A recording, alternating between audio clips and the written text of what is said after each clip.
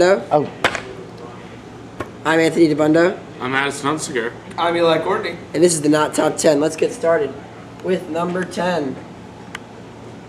Can you turn the map over a little bit? Deep by fly ball to left here. Carl Crawford, he misses it here. Terrible play from Carl Crawford as he's been bouncing around the league for a long time.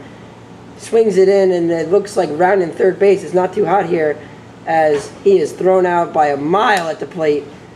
Just a terrible play all around there for both teams. We had number 9, Jared Sellinger, trying to work the .4 on Alex Len. He just dribbles the ball right out of bounds. I don't know what Jared Sellinger was doing there, but he probably should have been handling the ball in that situation.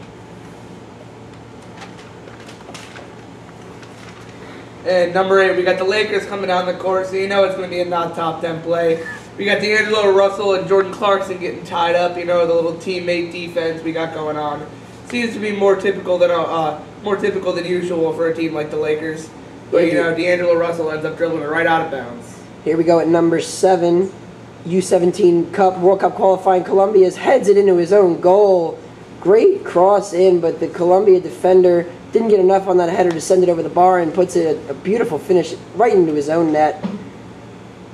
Number 6, David right at the plate. Ryan Zimmerman trying a new position this year at first base, tries to get another fly ball, just slips right there and the ball bounces. A nice little E3, and David Wright advances to first base. Zimmerman flopping like a fish on that one.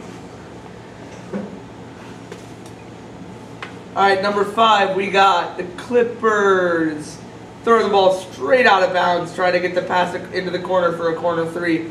Goes into about row 8 there. I do not think that there's a guy in the stands waiting for that pass. We go to high school hoops, Finlay Prep here on national television. Great rebound to get the ball here and great box out, but he puts the ball into his own net. Not ideal from the big man from Finlay Prep there. Number 3, we got Toronto and Tampa Bay. Runner tries to steal second and whoop with the fortuitous bounce off of Marcus Estrada's head.